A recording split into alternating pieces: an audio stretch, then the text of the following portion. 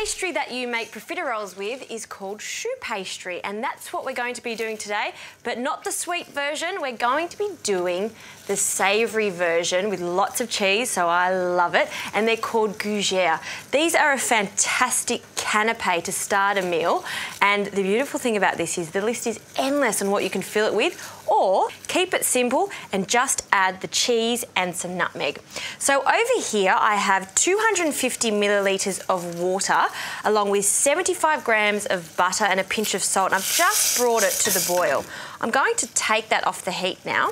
And now we can add the flour, 150 grams of flour, and I just sift that straight in. I'm using self-raising flour here, and we're just going to sift that in as fast as we can, because then we need to start using some elbow grease here to mix it to form the dough. So just slowly do it so that flour doesn't go everywhere and that we don't have any lumps. Okay, so that's good. Now let's place that back on the heat, and we want to stir this for about 1 minute. What we're looking for here is for a little bit of that dough just to stick to the bottom of the pan. When that happens, you know we're ready for the next stage. So there's two crucial parts. That's the first one. So we'll just keep mixing, and look at that. Straight away, there's a light crust there. See that little light crust, the film of pastry? That's a good indication that we can take it off the heat now. So let's turn that off, and then we can start adding the eggs. Just let it sit there for about 30 seconds, because if it's too hot, what will happen is those eggs will scramble. We don't want scrambled eggs. We want it to incorporate really well. So just knock the heat out of it there. And now let's start adding the egg. So we need 4 free-range eggs for this, whole eggs. We're going to break them in one at a time and then really stir quite well to incorporate. So one, break that egg up and stir until it comes together. And what you can do, if you want to be a little bit lazy with it, you could get your mixer out, or if you want to do some exercise, just use a wooden spoon like this.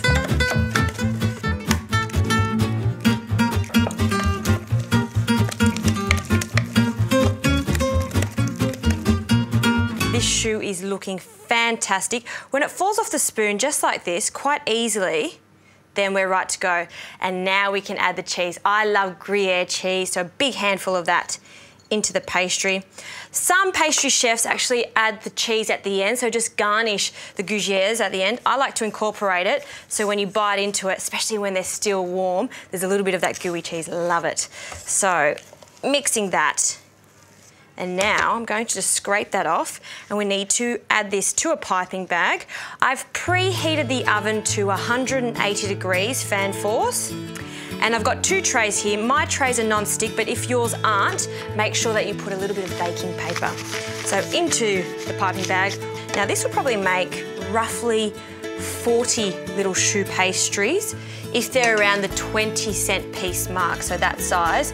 But by all means, you can make them bigger or little small ones if you like.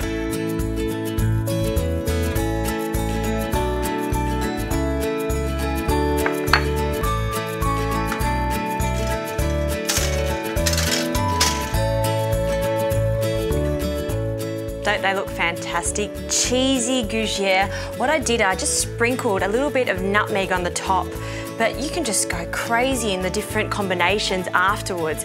What I love to do sometimes is cut them in half after they've cooled down slightly, and then add all different types of fillings. They're just so good. They look great, and they always remind me of those really beautiful parties that you can go to.